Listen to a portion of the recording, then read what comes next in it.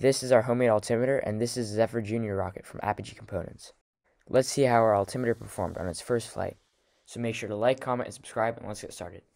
We've been slowly developing this altimeter for about a year now. It's made from an Arduino Nano, an adder-free altimeter, and a SparkFun data logger with a micro SD card slot. It's powered by two 2032 coin batteries and logs at around 65 Hz. It was originally planned to fly on Falcon 1, but since that's been discontinued, it'll be used on other rockets that we're developing. First, though, we wanted to test fly on a rocket that has a much better chance of a safe flight.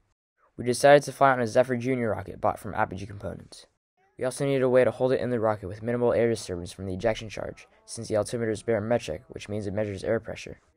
If it was attached to the inside of the body tube, though, there would be no room to fit the parachute inside, plus it would be hard to get in and out. This meant we needed the altimeter to be in a protective case, so we made this 3D printed case that would attach to the nose cone and protect the altimeter. This also makes it easy to get the altimeter in and out. All you need to do is put the altimeter in this case and screw the door closed.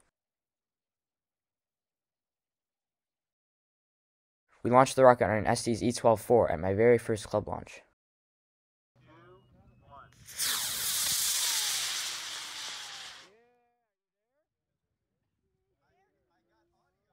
The shock cord and nose cone separated from the body, which was a little scary, but everything was recovered, no damage except for the shock cord being torn out. I was able to fix it right away when we got home.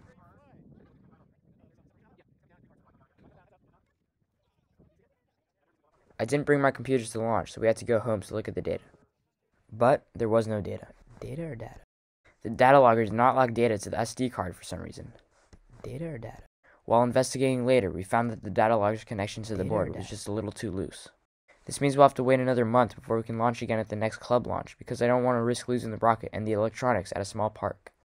It was still a very fun launch though.